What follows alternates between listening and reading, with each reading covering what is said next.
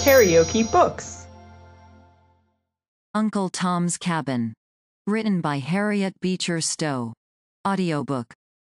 Chapter 43. Results. The rest of our story is soon told. George Shelby, interested, as any other young man might be, by the romance of the incident, no less than by feelings of humanity, was at the pains to send to Cassie the bill of sale of Eliza, whose date and name all corresponded with her own knowledge of facts, and felt no doubt upon her mind as to the identity of her child. It remained now only for her to trace out the path of the fugitives. Madame de Thou and she, thus drawn together by the singular coincidence of their fortunes, proceeded immediately to Canada, and began a tour of inquiry among the stations, where the numerous fugitives from slavery are located. At Amherstburg they found the missionary with whom George and Eliza had taken shelter, on their first arrival in Canada, and through him were enabled to trace the family to Montreal. George and Eliza had now been 5 years free. George had found constant occupation in the shop of a worthy machinist, where he had been earning a competent support for his family, which, in the meantime, had been increased by the addition of another daughter. Little Harry, a fine bright boy, had been put to a good school, and was making rapid proficiency in knowledge. The worthy pastor of the station, in Amherstburg, where George had first landed, was so much interested in the statements of Madame de Thou and Cassie, that he yielded to the solicitations of the former, to accompany them to Montreal, in their search, she bearing all the expense of the expedition. The scene now changes to a small, neat tenement, in the outskirts of Montreal. The time, evening. A cheerful fire blazes on the hearth. A tea table, covered with a snowy cloth, stands prepared for the evening meal. In one corner of the room was a table covered with a green cloth, where was an open writing desk, pens, paper, and over it a shelf of well-selected books. This was George's study. The same zeal for self-improvement, which led him to steal the much-coveted arts of reading and writing, amid all the toil and discouragements of his early life, still led him to devote all his leisure time to self-cultivation.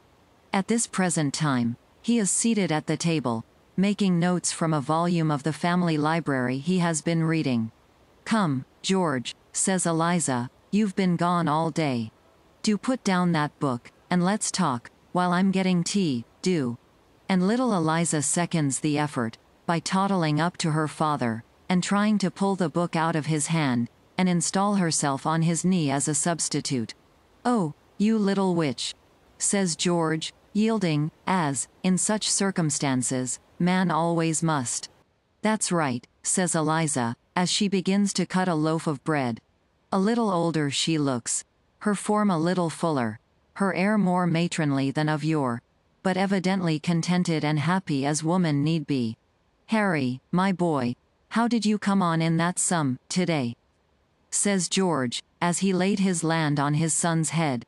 Harry has lost his long curls, but he can never lose those eyes and eyelashes, and that fine, bold brow, that flushes with triumph, as he answers, "I did it, every bit of it, myself, father, and nobody helped me." "That's right," says his father, "depend on yourself, my son. You have a better chance than ever your poor father had." At this moment, there is a rap at the door, and Eliza goes and opens it. The delighted, "Why, this you?" calls up her husband, and the good pastor of Amherstburg is welcomed. There are 2 more women with him, and Eliza asks them to sit down. Now, if the truth must be told, the honest pastor had arranged a little program, according to which this affair was to develop itself, and, on the way up, all had very cautiously and prudently exhorted each other not to let things out, except according to previous arrangement. What was the good man's consternation, therefore, just as he had motioned to the ladies to be seated, and was taking out his pocket handkerchief to wipe his mouth, so as to proceed to his introductory speech in good order, when Madame de Thou upset the whole plan, by throwing her arms around George's neck, and letting all out at once, by saying, "Oh, George, don't you know me? I'm your sister Emily. Cassie had seated herself more composedly, and would have carried on her part very well, had not little Eliza suddenly appeared before her in exact shape and form, every outline and curl, just as her daughter was when she saw her last. The little thing peered up in her face, and Cassie caught her up in her arms, pressed her to her bosom, saying, what, at the moment she really believed, "Darling, I'm your mother." In fact, it was a troublesome matter to do up exactly in proper order. But the good pastor, at last, succeeded in getting everybody quiet, and delivering the speech with which he had intended to open the exercises, and in which, at last, he succeeded so well, that his whole audience were sobbing about him in a manner that ought to satisfy any orator, ancient or modern. They knelt together, and the good man prayed, for there are some feelings so agitated and tumultuous, that they can find rest only by being poured into the bosom of Almighty love, and then, rising up, the new-found family embraced each other, with a holy trust in Him, who from such peril and dangers, and by such unknown ways, had brought them together. The notebook of a missionary, among the Canadian fugitives, contains truth stranger than fiction. How can it be otherwise, when a system prevails which whirls families and scatters their members, as the wind whirls and scatters the leaves of autumn? These shores of refuge, like the eternal shore, often unite again, in glad communion, hearts that for long years have mourned each other as lost. And affecting beyond expression is the earnestness with which every new arrival among them is met, if, perchance, it may bring tidings of mother, sister, child or wife, still lost to view in the shadows of slavery. Deeds of heroism are wrought here more than those of romance, when defying torture, and braving death itself, the fugitive voluntarily threads his way back to the terrors and perils of that dark land, that he may bring out his sister, or mother, or wife. One young man, of whom a missionary has told us, twice recaptured, and suffering shameful stripes for his heroism, had escaped again, and, in a letter which we heard read, tells his friends that he is going back a third time, that he may, at last, bring away his sister. My good sir, is this man a hero, or a criminal? Would not you do as much for your sister? And can you blame him? But, to return to our friends, whom we left wiping their eyes, and recovering themselves from too great and sudden a joy. They are now seated around the social board, and are getting decidedly companionable. Only that Cassie, who keeps little Eliza on her lap, occasionally squeezes the little thing, in a manner that rather astonishes her, and obstinately refuses to have her mouth stuffed with cake to the extent the little one desires, alleging, what the child rather wonders at, that she has got something better than cake, and doesn't want it. And, indeed, in 2 or 3 days, such a change has passed over Cassie, that our readers would scarcely know her. The despairing, haggard expression of her face had given way to one of gentle trust. She seemed to sink, at once, into the bosom of the family, and take the little ones into her heart, as something for which it long had waited. Indeed, her love seemed to flow more naturally to the little Eliza than to her own daughter, for she was the exact image and body of the child whom she had lost. The little one was a flowery bond between mother and daughter, through whom grew up acquaintanceship and affection. Eliza's steady, consistent piety, regulated by the constant reading of the sacred word, made her a proper guide for the shattered and wearied mind of her mother. Cassie yielded at once, and with her whole soul, to every good influence, and became a devout and tender Christian. After a day or two, Madame de Thou told her brother more particularly of her affairs. The death of her husband had left her an ample fortune, which she generously offered to share with the family. When she asked George what way she could best apply it for him, he answered, "Give me an education, Emily. That has always been my heart's desire.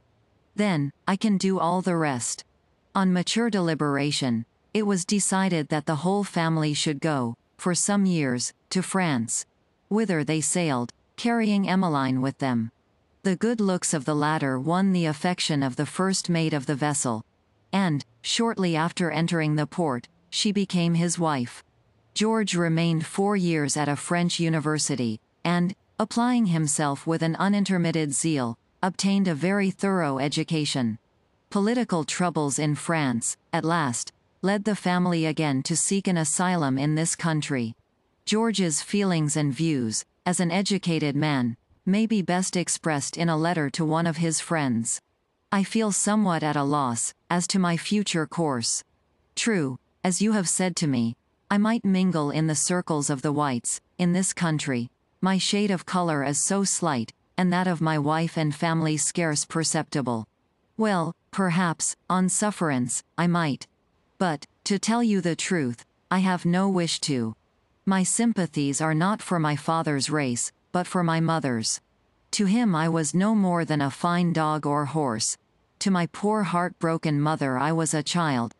And, though I never saw her, after the cruel sale that separated us, till she died, yet I know she always loved me dearly. I know it by my own heart. When I think of all she suffered, of my own early sufferings, of the distresses and struggles of my heroic wife, of my sister, sold in the New Orleans slave market, though I hope to have no unchristian sentiments, yet I may be excused for saying, I have no wish to pass for an American, or to identify myself with them. It is with the oppressed, enslaved African race that I cast in my lot. And, if I wished anything, I would wish myself 2 shades darker, rather than 1 lighter. The desire and yearning of my soul is for an African nationality. I want a people that shall have a tangible, separate existence of its own. And where am I to look for it? Not in Haiti, for in Haiti they had nothing to start with. A stream cannot rise above its fountain. The race that formed the character of the Haitians was a worn-out, effeminate one, and, of course, the subject race will be centuries in rising to anything. Where, then, shall I look? On the shores of Africa I see a republic formed of picked men, who, by energy and self-educating force, have, in many cases, individually, raised themselves above a condition of slavery. Having gone through a preparatory stage of feebleness, this republic has, at last, become an acknowledged nation on the face of the earth, acknowledged by both France and England. There it is my wish to go, and find myself a people. I am aware, now, that I shall have you all against me, but, before you strike, hear me. During my stay in France, I have followed up, with intense interest, the history of my people in America. I have noted the struggle between abolitionist and colonizationist, and have received some impressions, as a distant spectator, which could never have occurred to me as a participator. I grant that this Liberia may have subserved all sorts of purposes, by being played off, in the hands of our oppressors, against us. Doubtless the scheme may have been used, in unjustifiable ways, as a means of retarding our emancipation. But the question to me is there not a God above all man's schemes? May he not have overruled their designs, and founded for us a nation by them? In these days, a nation is born in a day. A nation starts, now, with all the great problems of republican life and civilization wrought out to its hand.